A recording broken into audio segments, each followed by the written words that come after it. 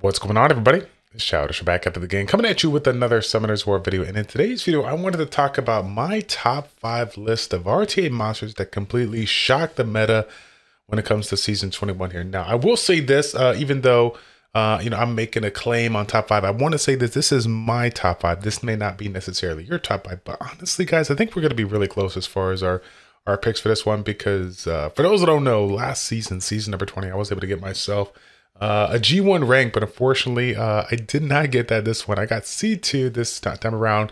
Ultimately, I think it led to just the overall amount of wings that I did, the overall amount of effort that I put in. My tryhard cap was not on, but I will tell you this. I had a couple of units in this meta this time around that absolutely shocked me when it comes to their draft, when they got put in, and they just basically, they wrecked me. There's no other way to put it out there. So in today's video, we're going to be talking about those kind of those five RTA units, and just kind of get it out there as to why they shocked me. And again, if you guys have any comments on your top 5 units that just went out of the way to just trump you in the RTA arena, leave a comment in the comment section down below. As always, I'm looking forward to hearing your feedback on that, okay? So first one that we're going to talk about needs no introduction. One of the units that recently got nerfed, buffed and nerfed at the same time, the Wind Weapon Master, right? So the Wind Weapon Master, with the recent change on that passive, being able to have that additional damage on the attack here, was up to upwards of 300% attack power, and went down to the 200% attack power here. So as you guys know, when this unit came out, it was absolutely disgusting, to the point where, like, you didn't even need to skill up. You just slapped some runes on it and it did some nasty work. You set it on a violent set and it did some nasty work. Now, you guys might have been like, well, of course, Childish, this one kind of shocked the meta, right? It was outrageously broken, and then it got nerfed and whatnot, you know. So my personal opinion, when it got nerfed, I didn't think it was going to be still just a big unit in the meta. But the funny thing about it is that, you know, in addition to the team that I was using last season, I also incorporated a Molong Nana X kind of composition that I could take advantage of as I pulled Nana this last year, right? This last season. So, you know, one of the things that I kind of didn't even realize that other people were doing to me, were getting the best of me, was utilizing Dominic in a line above units like Molong, units like Bulwark, units like Daphnis, you know, units that have the potential to assist Molong or assist Daphnis and like sniping a unit, especially a unit like this that is going to get true value out of its damage that it can do.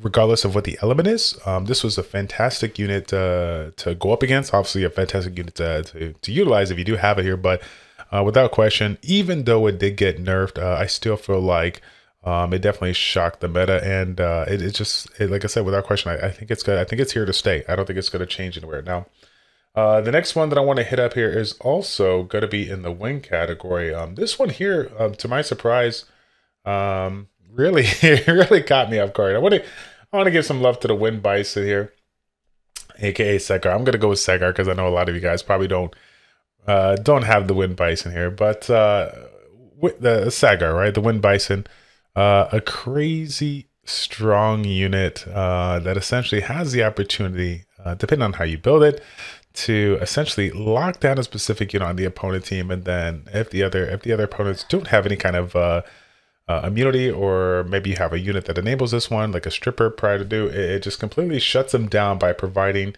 you know, the reset on the main unit alongside the strip, as well as the attack bar reduction and the provoke. So funny enough, you would think that the it wouldn't be as crazy, because we have units in the game that, you know, like a Ganymede one here that resets the main unit and reduces the attack bar, but the provoking is actually really important here, because again, those other units out there, they are not you know, able to be reset here. So you know, for whatever reason, let's say the, you know, attack bar reduction doesn't get locked down, they resist, that provoking still disables them from essentially utilizing a skill that potentially can, you know, cleanse the team, get them back to square one, or essentially just get them back on the right track here. So really good unit here overall.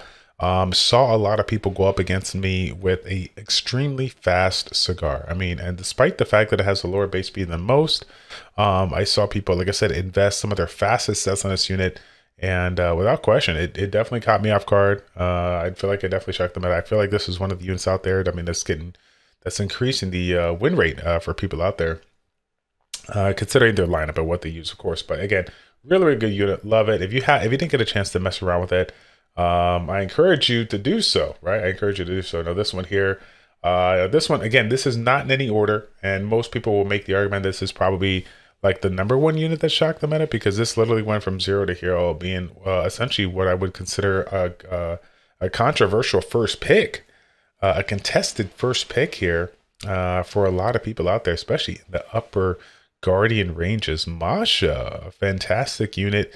A lot of people out there that love this unit before the changes, but with the recent change, being able to get that passive immunity when you do an attack on your first turn, and then of course the speed boost when the enemy gets the ally attack bar decreases up to 5 times is really, really good. Now the funny thing of it is when I look at this unit, I really didn't think it was going to be all too good, so I kind of pushed Masha to the side. I already had a nice violence set on her, but I didn't go out of my way to build her because I was kind of thinking along the lines of last year, where like, yes, Masha was pretty darn good unit, but in the previous time around, she was kind of in a position to where she needed another attack bar increasing unit to kind of really make her shine. Like, yes, she had the ability to absorb the attack bar and get a little bit of value on this one, but again, she was still kind of locked down by combining it with the unit that could really, really make her shine. Obviously, along the likes of like a Vertihill per se, a Charlotte per se, a really strong unit like that. But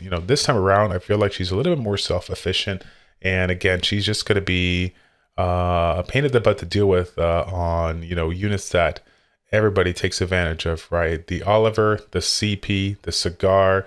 There's just so many units out there that she essentially counters. So again, if you have this unit and maybe you haven't messed around with it, I highly encourage you to definitely build it, take advantage of it, because this one here, like I said, I think it's going to be here to stay. I don't think it's going to be going anywhere, considering the concept of cleaving, reducing attack bar, all the attack bar manipulation, especially on the negative end. I don't think this one's going to be going anywhere, and I think this one's also going to be here to stay. It definitely shocked me when I went up against it, and if you guys didn't get a chance to mess around with it, I think you'll definitely see it a little bit more in the meta here. Now moving on into the water category for my 4th and 5th picks here, I think I want to start out with, let's see. Actually, I'm trying to think here. Is that 4th? I think it was 4th here, yeah? So 4th pick that I got going on here is going to be Shizuka. So Shizuka, again, another unit that got recently changed in the meta. And this one here, again, shouldn't really come to no surprises to people that, yeah, of course it's going to shock the meta because the buff that it recently got, having the beneficial effects go up to 2 turns from 1 turn is absolutely, pretty good. But the crazy thing about this unit is that I didn't really, and it's kind of embarrassing to say, but I didn't really consider how strong of a unit this is when you're a person like me going up against a double cleave, right? So for those that don't know, I run a Swift Vertihill comp with basically triple strips. But down the road, I started to try to get a little bit of aggressive, going from a triple strip to a double strip, and then banning one of their immunity, so that I can just essentially deal with one unit that has some kind of immunity and whatnot here, and then essentially just try to use my overall damage, my overall attack bar manipulation to kind of control the playing field. It was very, very risky.